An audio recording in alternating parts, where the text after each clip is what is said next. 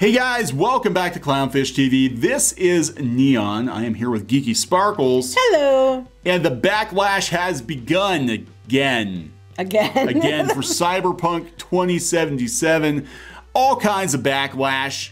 Gaming journalists have been gunning for this game for the last year or two. It's a merry-go-round of backlash. It is, because CD Projekt Red is one of the few companies out there, few game developers out there that has not bent the knee to a lot of these Twitter outrage mobs. They've actually messed with them on multiple occasions.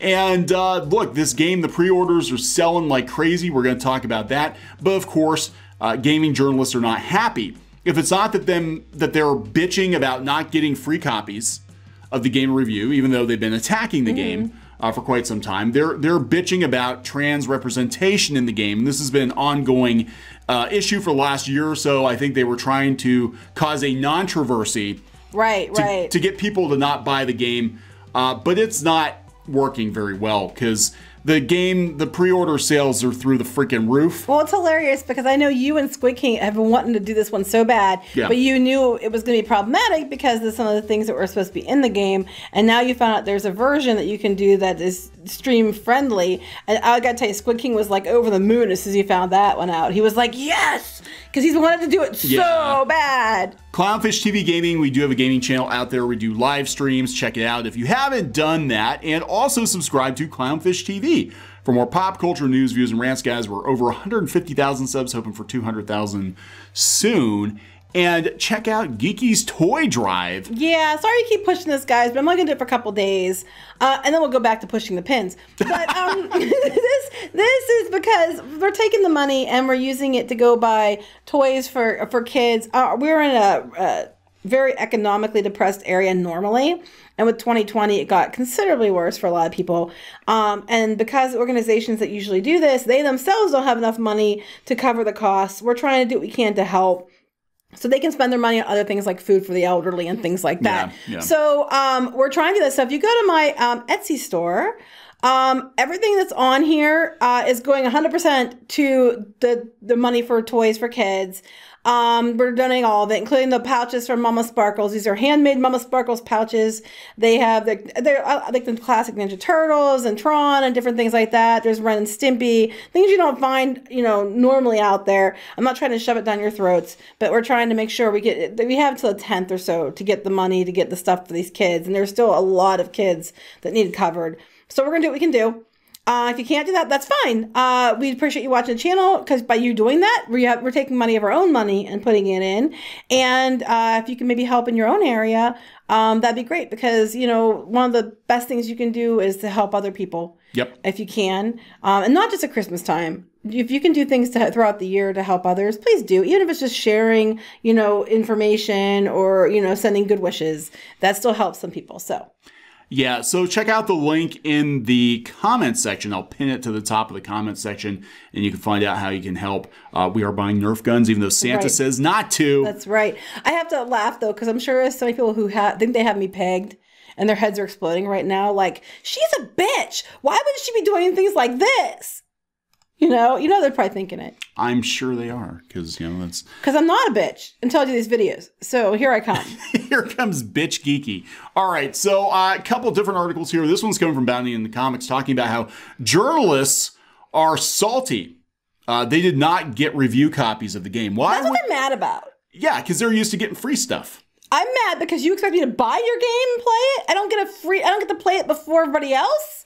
Yep. So according to the article, some journalists who believe that they should be allowed more time to experience the game deemed CD Projekt Red, also the developers of the Witcher games, by the way, their withholding of the game from mainstream outlets as unacceptable, and found themselves unable to comprehend why the studio may have opted to explore alternate marketing outlets. Let's examine this for a couple reasons. Well, we saw how they all were going on about how The Last of Us 2 was the greatest thing ever, even though we know that's not true. We saw certain outlets get handed free PlayStation 5s and the new Xbox, and they wrote articles about fascism and an article about how there's too many holes in it, and here's a complete history on a fear of holes.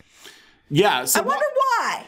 They have spent, look, a lot of these games, not all of them, but a lot of these games journalists have spent the last couple of years taking a steaming shit on CD Projekt Red. So why would they give them a copy, especially with all the drama around the trans situation, which we're going to talk about. Which is a non-situation. A non-controversy. So why would they? Why would they, you know, suck up to them? Because they already know what they're going to say. Mm-hmm. You know? Right. Why don't you go for the people who are actually going to play the games? I mean, I'm not saying all journalists don't, because there's a lot that are legit journalists. But as of late, we've seen a lot of journalists that aren't legit journalists. They just show for whatever. Or they've actually just been using it as a chance to, you know, complain about politics or something stupid that's unrelated to the game. And it probably does more damage to the people trying to sell the games. You're getting a free one and you're pissing all over it. Oh, yeah, yeah. Plus, people aren't believing you because we saw them go, oh, Last of Us 2 was the most amazing thing ever. And you couldn't even give the damn game away. Yet it still somehow won awards. What the hell? Yeah, they know how the game is played, and they're not playing the game. They're changing the rules. The only way to win is not to play. Yep, so here we got complaints. The fact that influencers are getting custom care packages to be more free marketing for Cyberpunk, while those reviewers who will likely take this game to task still haven't gotten a code for a giant fucking game, is honestly emblematic of why we don't trust influencers. No, people trust influencers, they don't trust you.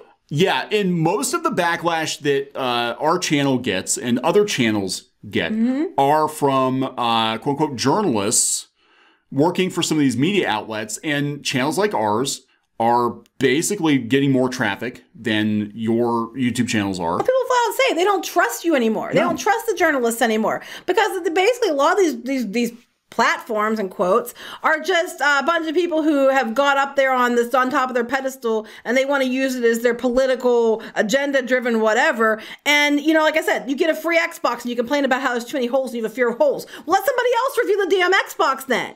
You know, I'm like, this is stupid. They're wasting money giving them to you. I can see what people are listening to influencers are not listening to journalists anymore. So of course they're going to go give it to the influencers. So this is interesting. In response to esports commentator Tom Pickering, who pointed out that influencers are worth more to publishers. So this is an esports commentator saying influencers are worth more to publishers. Amen. Bigger reach more often than not. And a lot of people don't trust reviewers for fair reasons due to some scumbags. Not all of them. Well, yeah, obviously. not everybody. But a lot of the noteworthy ones have been shitty. Yeah. And I'm sorry, you give it to influencers and you're allowed to be honest. If it sucks, the influencers are going to say so. Because it's in their best interest to be honest about things. And the response is, get this Gamergate shit out of my mentions. This is not Okay, this is what this whole thing's about. We're going to make it about Gamergate. What can I do? Oh my God, they said something smart. They said something that's honest and that, you know, I don't want to hear. Quick, label them Gamergate, call them an instant phobe so I can discredit them. And this is why people don't trust you. Yeah. That exact comment is exactly why no one wants to see you get a copy of the game and no one listens to your shit. Your exact behavior is what is the root of all this and you not getting your damn packages. People don't trust you anymore because instead of looking at it objectively, you just immediately start trying to call them instant phobes and call it Gamergate. Does anybody even use the term Gamergate other than BuzzFeed trying to make a movie about it now? This is why people don't trust you people. You know, grow the fuck up. Sorry, Mom.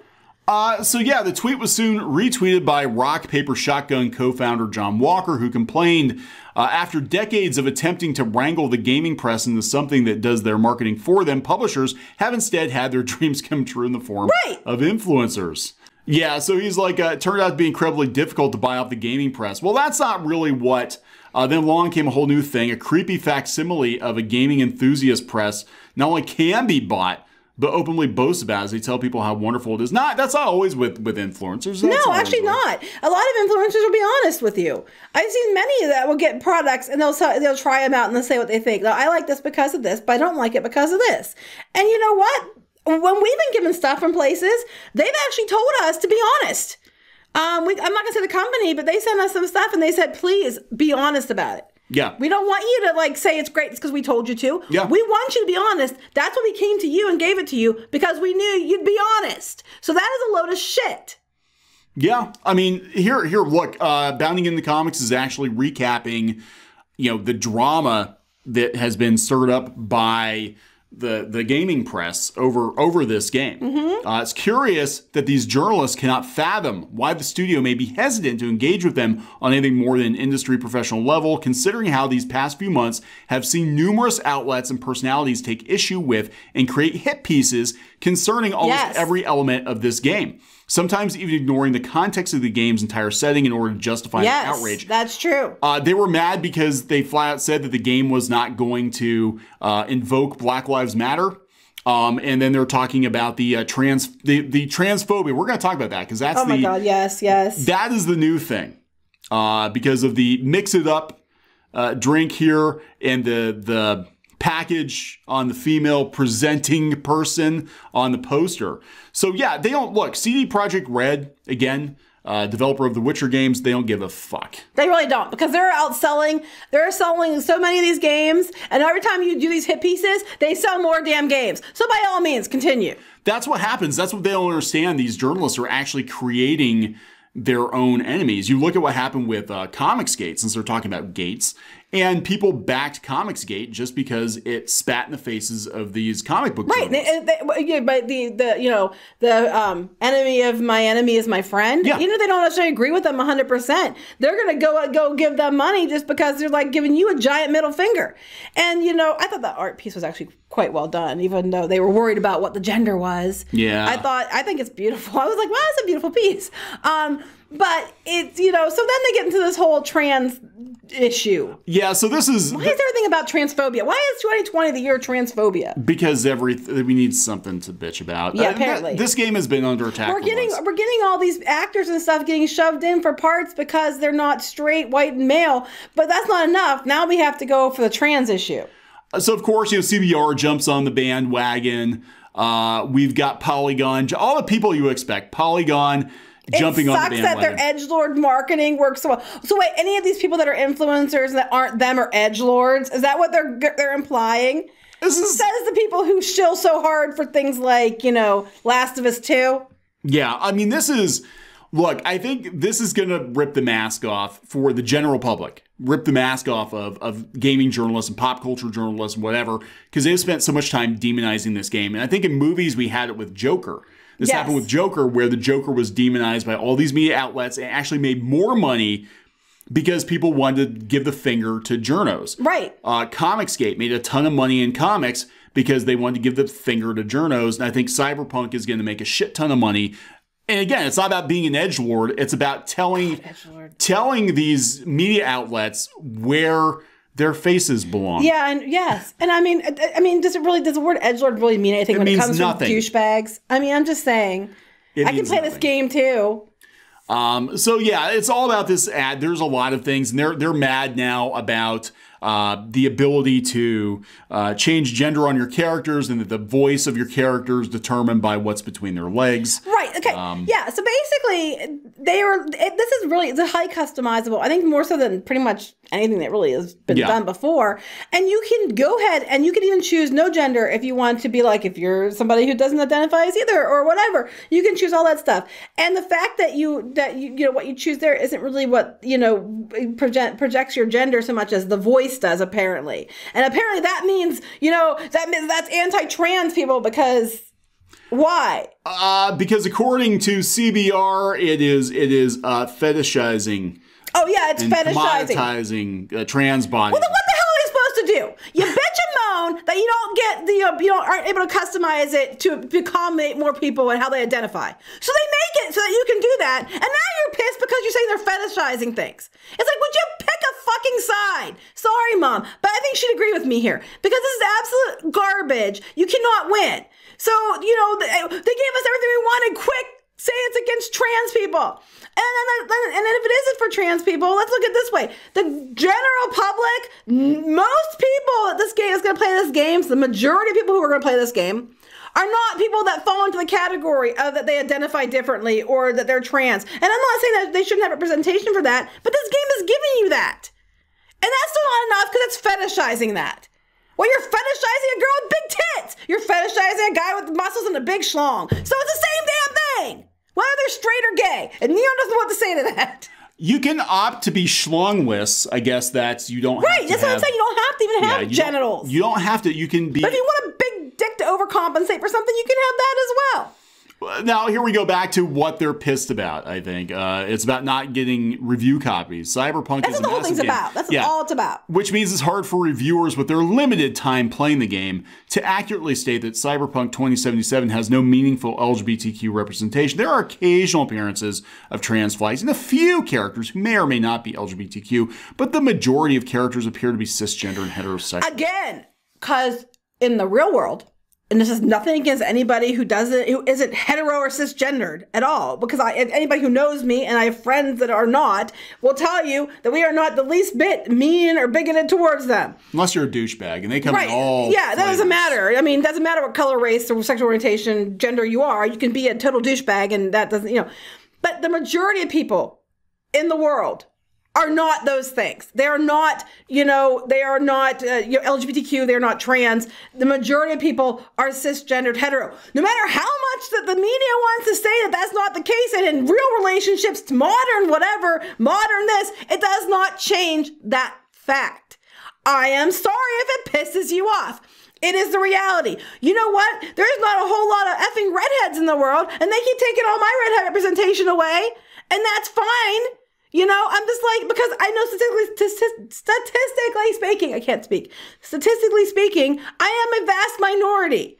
And I understand that. And I honestly joke about it, but I'm not that offended by it.